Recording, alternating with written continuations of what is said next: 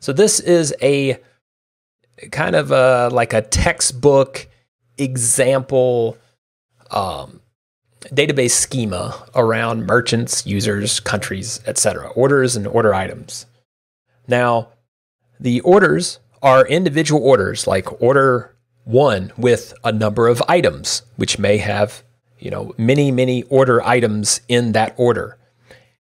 Those order items are made up of products.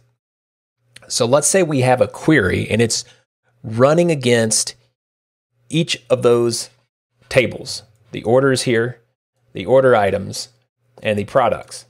The first thing I'm going to do is I'm going to scoot this over just a little bit and zoom out so we can look at it like this. Now let's see here. What do we want? What do we want to get out of this? Let's say we want to create a report that's really, really fast. So with these 3 tables, one of the quickest ways to speed this up, if you have the option to mutate your data however you need to, or to import and export stuff in and out of tables, etc., one of the quickest ways to speed it up is to denormalize the data.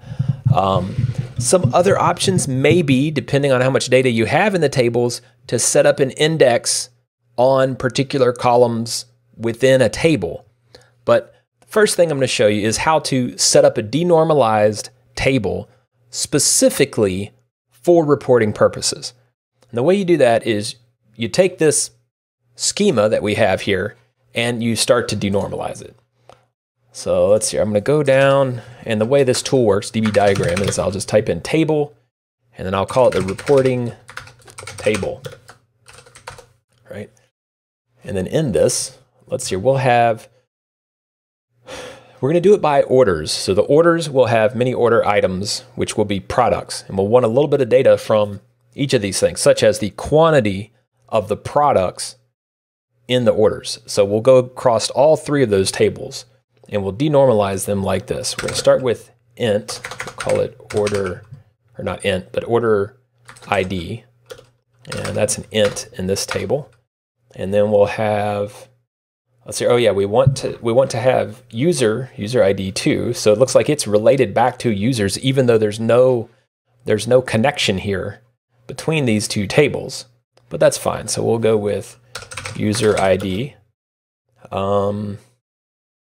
Let's see, well, yeah, we'll do that, and then we'll also have full name, which would be varchar, and then we'll want country code, because that'll have to do with shipping, right, where the person is, or at least in relation to the shipping address, probably, like if we have the shipping address, but this is just, we're working with the data we have here. So then we'll have, for that's the user. So there'd be 1 user per order or orders for that user. So then we'd want, let's see here, status,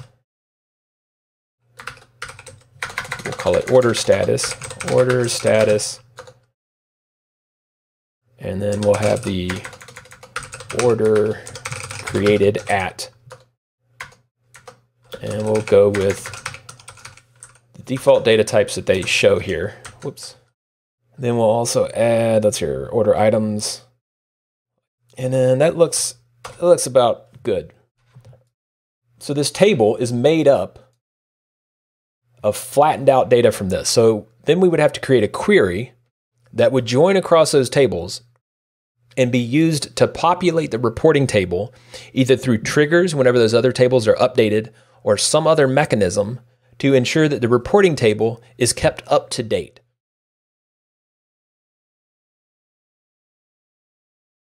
And now we can look at some of the queries. Like, let's say we're going to GraphQL this query. And in the previous example, we'd have to go across orders, order items, products. So let's write out that query in GraphQL. We'll do, let's see, your orders.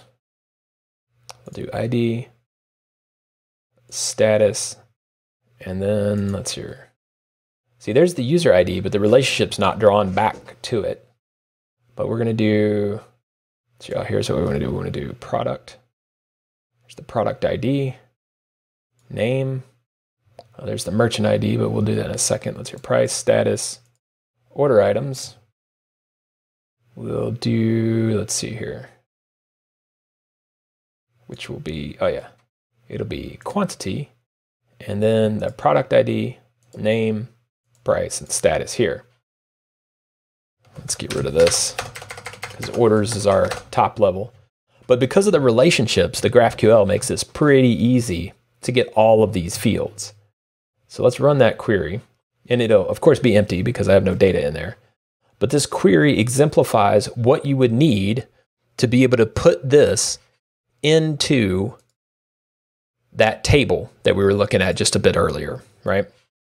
So now the table over here, this one, reporting table, so we're missing country code and a few other pieces. But the general premise of the idea is you take all of this, and these are joins from the SQL perspective. GraphQL makes it very easy to draw out these relationships and connect these using Hasura like this. So then you have this query, and you could even set up a subscription and then a trigger to the changes in that table to automatically feed the read-only table, so that then whenever reporting is done and they look for order reports or whatever at the end of the day or something like that, and they want totals, they'll have that read-only table, the denormalized one, available for reporting. And then in addition, a lot of the time you can add indexes or something like that to the individual tables. But in this particular situation, you have the already fast read-only table that you can now add indexes to in addition to. So you're going to get extremely fast performance whenever you denormalize the table, and then add indexes to that denormalized table, and then feed it through a subscription or something like that based on this GraphQL query like I've just shown. So that is one of the best ways to speed up a query by getting rid of the joins or minimizing the joins and only querying off of a main like read-only table that's fed through a subscription or some type of trigger and updated throughout the day, something like that. So that is the answer pretty much for that question. There are, of course, some tertiary aspects to enhancing that too, but I'm not going to go into that. Just wanted to cover the main bases of enhancing the database and really using the Hasura tooling itself to build out a denormalized table to make your reporting a lot faster.